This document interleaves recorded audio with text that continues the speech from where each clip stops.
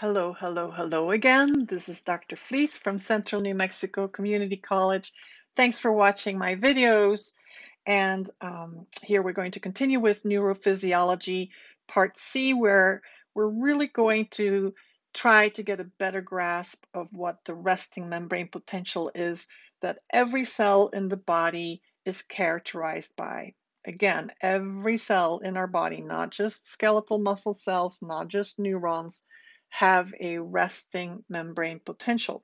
What sets muscle cells, not just skeletal muscle cells, but all muscle cells apart, and I should say nerve cells or neurons, what sets these two groups of cells apart from every other cell is that when their resting membrane potential is disturbed, they can become excited. They can now relay information to another part of the body. So let's focus on that some more. So remember, in an earlier video, I introduced you to a better definition and explanation of potential energy, which I will more often refer to as a potential difference or the voltage across the cell membrane, right? And it's due to the fact that the cell membrane is a type of boundary that keeps opposite charged particles separated most of the time. Of course, there's also the ion channels that then result in kinetic energy. But when we try to actually measure that potential energy, that voltage difference, that potential difference across the cell membrane in millivolts, we're now recording our resting membrane potential. Now, that difference in, or I should say that value of our resting membrane potential results from two components, and that is an electrical gradient. Maybe the inside of our cell is going to be more negative compared to the outside of the cell membrane, but we also have a concentration gradient in addition to that electrical gradient, because we don't have all the charges distributed across the cell membrane, but we also have the actual particles associated with those charges, and they are going to have a concentration gradient, often referred to as the chemical gradient. So once again, a resting membrane potential consists, or is as results, I should say, from an electrical gradient plus a concentration gradient. And those two combined, therefore, we can say create an electrochemical gradient, which is really another way of saying the same thing as resting membrane potential. So electrochemical gradient is essentially a synonym for resting membrane potential. And that resting membrane potential or electrochemical gradient is expressed in millivolts. All right.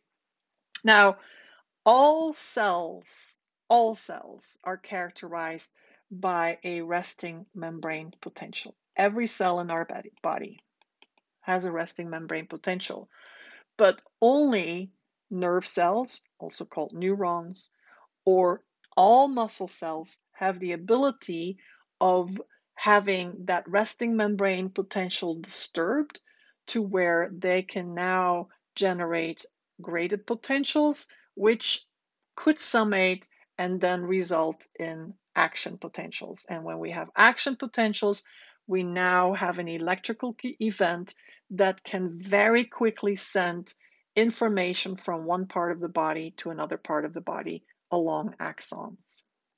Okay, so the only excitable cells, the only cells in our body that can become excited or stimulated or depolarized, those are all synonyms, are neurons or nerve cells and muscle cells. Only, right? So researchers literally stick a little electrode in a cell membrane. So here, notice that this is your phospholipid bilayer. Hope you recognize this. Here is the inside of our cell. This is intracellular, where you have your cytosol and the organelles, together referred to as the cytoplasm. And here we have our extracellular fluid. So we can literally stick in a little electrode and then measure the difference, the charge difference, and express that in millivolts. In neurons, what we find is that when we stick a little electrode in the membrane of an axon, or uh, um, dendrites, or the cell body, and everything is at rest. In other words, we're not depolarizing, getting anything excited. Everything is at rest. We find that most neurons on average are going to have a resting membrane potential of approximately minus 70 millivolts. Now, that minus is very important because the way we record the voltage difference or that potential energy when a cell is at rest is by comparing the inside to the outside of the cell membrane. And so the inside to the outside. The inside of a cell membrane is at rest. At rest is always going to be more negative compared to the outside. Now, this picture is misleading. It gives us the impression that there are only negative charges on the inside of our cell membrane and only positive charges on the outside of the cell membrane. That is not the case. So if we identify individual particles, we would see that there are positive and negative ions here and positive and negative ions on the inside of the cell membrane. So let's go to the next slide now. So by now you have all of your ion concentrations memorized for sodium, potassium, calcium, and chloride. And they don't have calcium listed here. You could add those. But what they have added here is, for instance, amino acids, which are most often negatively charged. There are also phosphate ions. Perhaps we could add those. There are sulfate ions, and they're all, and more, and they're all negatively charged. So it's the distribution of these positive and negative charges across the cell membrane that dictates our resting membrane potential. So if we look at the distribution of our positive and negatively charged ions on the inside of the cell membrane versus the distribution of our positive and negative ions on the outside of our cell membrane, we see that the majority of the charged particles closest to the inside of the cell membrane tend to be negative. Are there positive ones? Yes, but the majority of them, or I should say the negative ones, outnumber the positive ones. Just nearby the cell membrane, similar principle on the outside. So nearby the cell membrane, we primarily see positive ions. If we were to look at the whole inside of the cell and literally start counting positive and negative charged particles, then the cell as a whole is neutral. But close to the cell membrane, we see an unequal distribution. And that is what creates that potential difference. That's what creates our voltage. And as I've mentioned before, for neurons, on average, the resting membrane potential will be about minus 70 millivolts. For skeletal muscle, it is about minus 90. So neurons, if we do the RMP for neurons, little n for neurons, would be minus 70. Don't forget the minus, very important because it implies that the inside is more negative compared to the outside. If we do the resting membrane potential for, let's say, skeletal muscle, it would be approximately minus 90. All right, so it sort of depends on what cell we're looking at.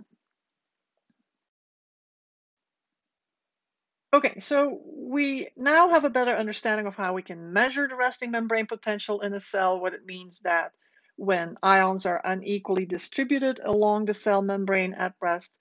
But let's take a look now at what generates this resting membrane potential, and it all has to do with mostly sodium and potassium. Those are your primary ions that impact the resting membrane potential. Am I saying that none of the other ions that we saw in the previous slide plus more can impact the resting membrane potential? No, I'm not saying that. I'm saying that these are the two primary ones.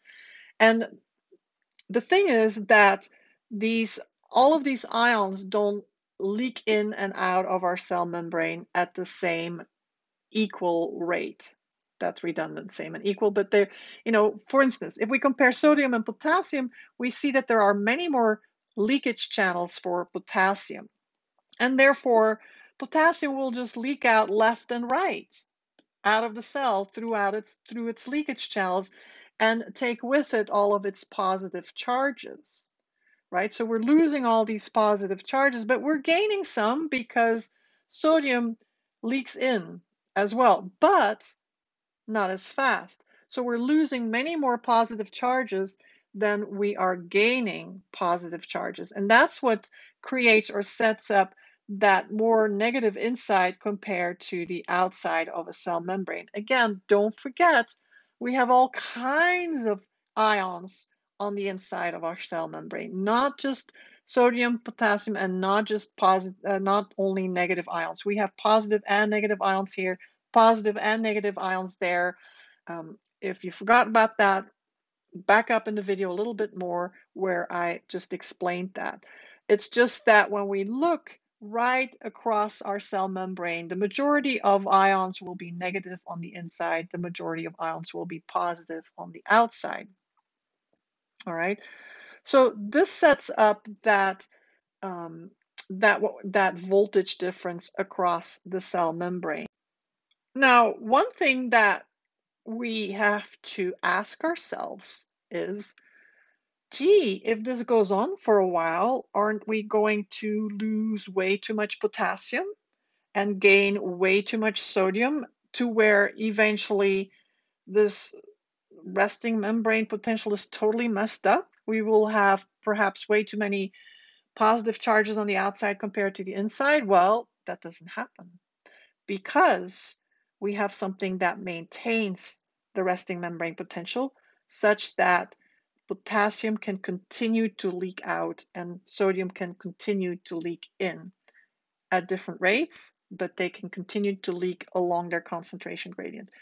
So what is our next question? Our next question to ask is, what maintains the resting membrane potential? And the answer is the sodium-potassium pump. Let's take a look. So in this diagram, we're looking at a fancier picture of the cell membrane. So here's your phospholipid bilayer. Here are your various ion channels. These are leakage channels, the ones on the either ends. And then the purple one here is our ion pump. Leakage channels are going to allow for passive transport of our ions, meaning they move along their concentration gradients.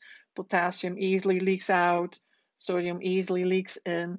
They're following their concentration gradients. Remember, we tend to have many more leakage channels for potassium, which is what allows for the setup of the resting membrane potential. But as mentioned a moment ago, how is it that we're not going to run out of potassium ions leaking out of our cell, or running out of sodium ions leaking into the cell? That's maybe a bit of an exaggeration, but still, what is going to make sure that we don't lose our concentration gradients, right? Because our resting membrane potential depends on an electrical gradient as well as a concentration gradient. And if we lose our concentration gradient, then we also lose our resting membrane potential. And if we don't have a resting membrane potential, that can then not eventually lead to graded potentials, which could potentially become action potentials. I shouldn't even use the term potentially, which could possibly become action potentials.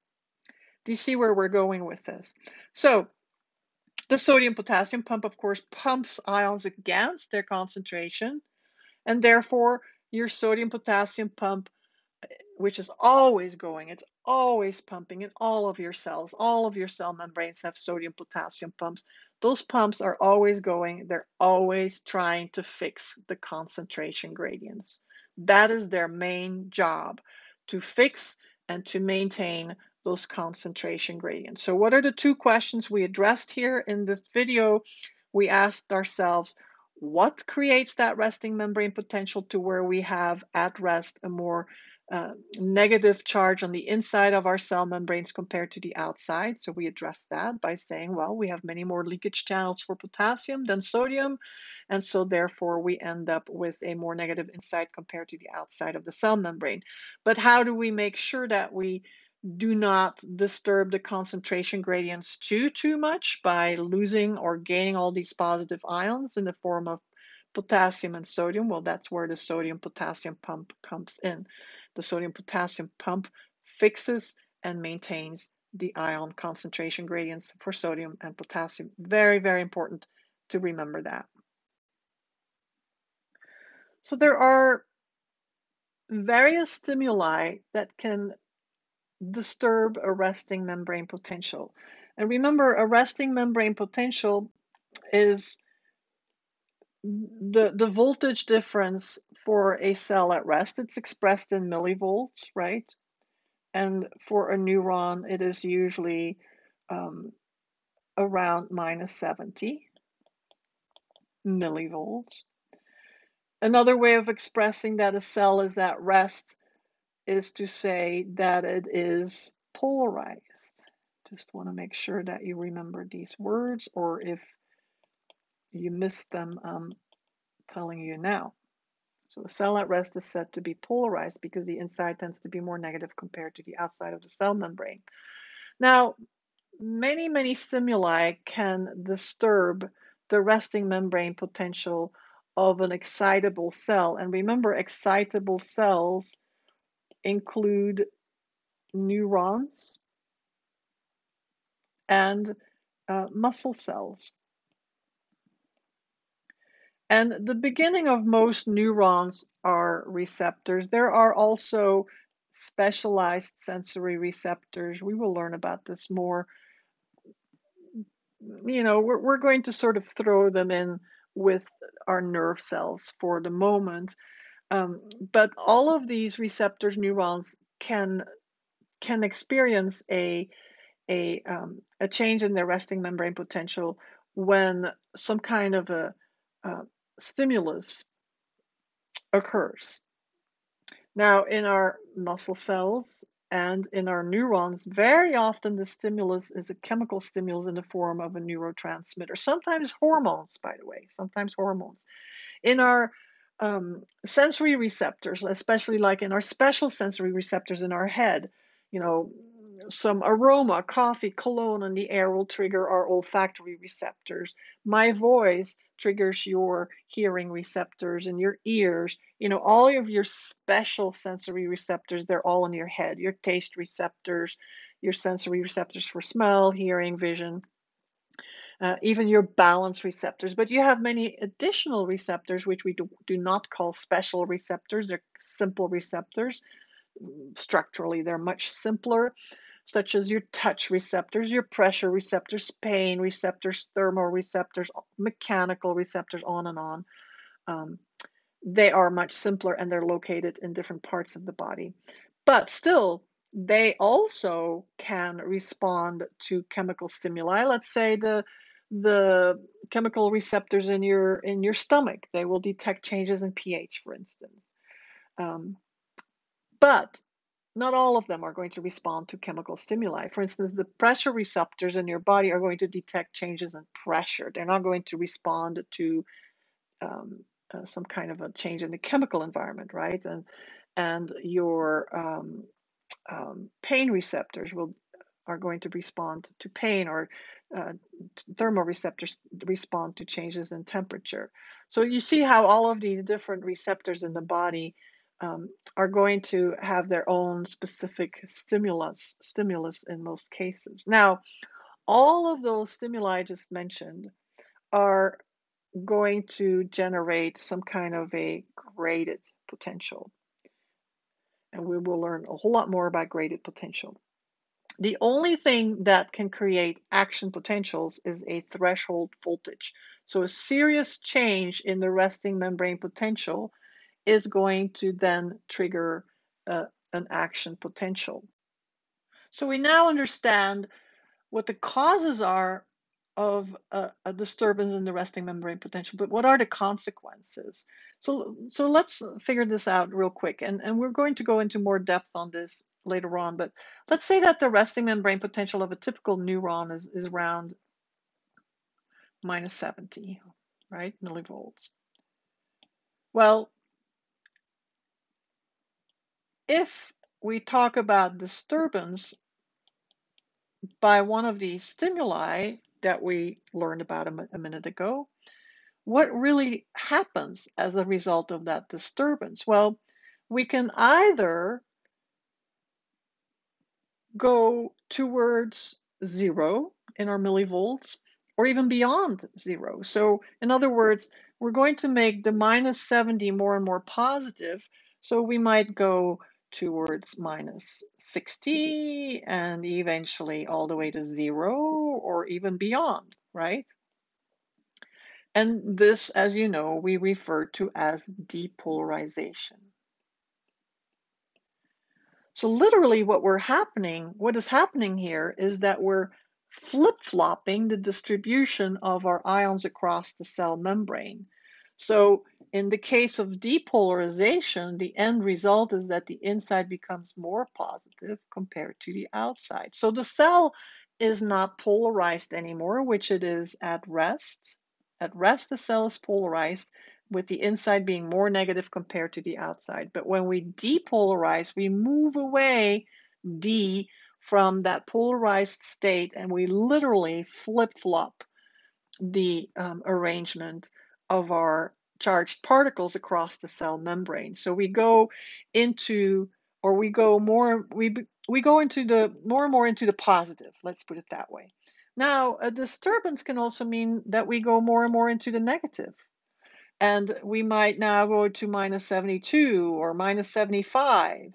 So we're literally polarizing even more than at rest. And this we call hyperpolarization. So either depolarization or hyperpolarization are considered disturbances of the resting membrane potential. Now, why did we never mention hyperpolarization earlier? Well, because hyperpolarization never happens in skeletal muscle cells. It does not happen in skeletal muscle cells.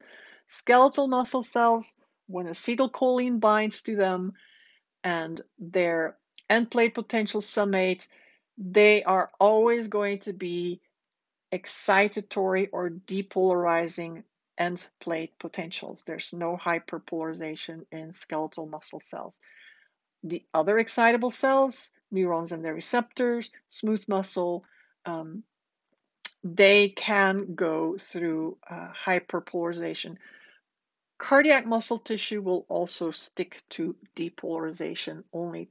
Cardiac muscle tissue and skeletal muscle tissue are very alike in their physiology and to some extent in their anatomy as well, as you've already learned. So this is sort of a preview of where we're heading with this, right? We learned what stimuli can trigger disturbance in the resting membrane potential, but now I also explained to you what the consequences are. Now, to reflect on what you learned in muscle physiology, the only way an action potential can be fired is if the electrical disturbance goes in the right direction, and that is by means of depolarization. And we also need to reach that threshold voltage for the voltage gated channels to open, and it's the same in all of the other excitable cells. So keep that in mind. So this slide is a quick synopsis of what I described to you in the previous slide so that we can talk about a disturbance of a resting membrane potential as either a, where's my symbol I need to use? Here we go. A depolarizing graded potential or a hyperpolarizing graded potential. So these are examples of postsynaptic potentials occurring on the postsynaptic membrane, meaning posterior to the synapses, right? You can refer to our skeletal muscle cell membrane, that motor end plate, as the postsynaptic membrane. But in skeletal muscle, this postsynaptic membrane will always develop a graded potential called an end plate potential, and it is always depolarizing only. So no hyperpolarization happens in skeletal muscle, or as you'll see in cardiac muscle tissue either.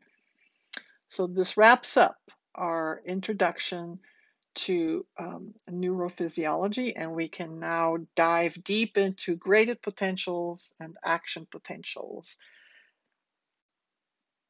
Thank you very much for watching my videos, and I really hope that they are helpful to you.